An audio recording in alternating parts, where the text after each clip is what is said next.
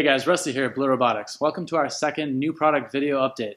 We've got a few exciting products to announce today, including a set of aluminum end caps for our 4-inch series watertight enclosure, an awesome attachment for testing the watertight enclosures, an O-ring pick, and a few minor updates to our enclosure vent and our blank penetrators, cable penetrators. Our 4-inch series enclosure normally comes with laser cut end caps, like this clear one on the front and this 10-hole end cap on the back. Those are cool because you can actually make your own custom end caps with laser cutting. But we now have two end caps available in black anodized aluminum. We've got one here with 10 holes, and we've got one that is just solid. These are great. They're much easier to machine if you're interested in drilling your own holes in the end caps or tapping any holes in the end caps. These work out great. They're a little thinner, but they're really strong, so they actually have a better depth rating than the clear end caps. Up next, we've got a really cool part for vacuum testing all of our watertight enclosures. This new part, called the vacuum plug, has a barb on one end, which attaches to a standard hand-operated vacuum pump like this one. And on the other end, it fits into our enclosure vent plug, replacing the plug that normally keeps that closed. So I'm not going to go into a whole lot of detail, but I'll show you how this works real fast. First of all, we've got this on a hand-operated vacuum pump. You can usually find these at automotive stores or online. They're used for brake bleeding and other vacuum pump applications. On the other end of this, I've got one of the vacuum pumps with O-rings installed. I've got a 2-inch enclosure here, and I'm going to start by removing the plug that is currently keeping it sealed.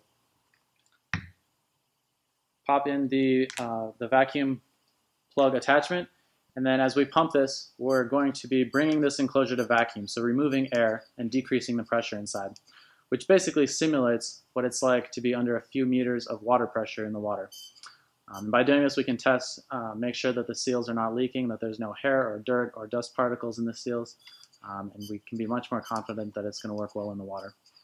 After a few pumps, the pressure is brought up, and we're just going to monitor this for a few minutes and make sure that it doesn't increase in pressure or lose vacuum, which would indicate a leak.